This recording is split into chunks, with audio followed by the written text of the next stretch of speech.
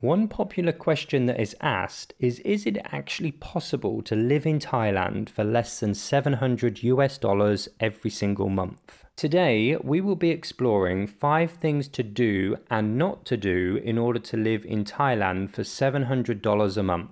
1. Do live in Chiang Mai or Chiang Rai. These areas are extremely comfortable to live in as a foreigner and are also some of the most cheapest cities in Thailand. 2. Do rent or purchase a motorbike instead of using private transportation. Rental of a motorbike can be found for less than 2,000 baht. This is for a standard bike, however purchasing a bike will often save you more in the long term. 3. Do take your time with dating. There are a lot of single people in Thailand and there are also plenty of opportunities in the dating world. But dating in Thailand can become an expensive experience. 4. If you buy alcoholic drinks, do purchase these in local supermarkets. Alcoholic drinks can be one of the most costly expenses depending on the venue and the location, and it's often much cheaper to purchase these in supermarkets. 5. Do create a financial plan and keep money aside each month for monthly or annual visa fees. So let's take a look at 5 things that you don't need to do in order to live on less than $700 a month in Thailand. 1.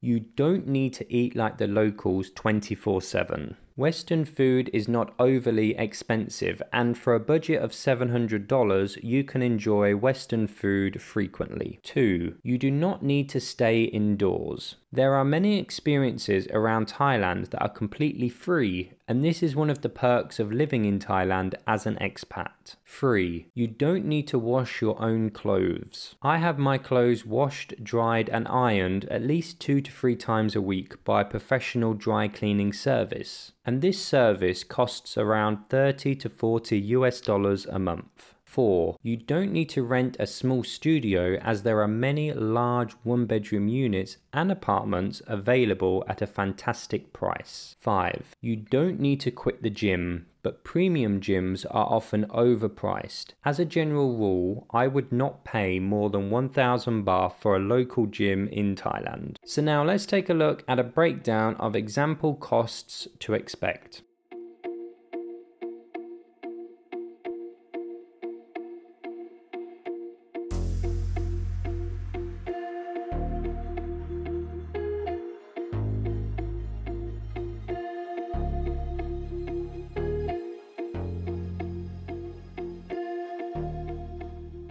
Here are some additional tips that may be useful for you. Before you go, leave at least 1 month of living expenses with someone you trust, such as your mum, and completely forget about these funds and only use them for emergency purposes only. Long-term rentals often mean lower prices in Thailand, but deposits may be high, so it's always best to fully read any contracts and always negotiate before signing any documentation.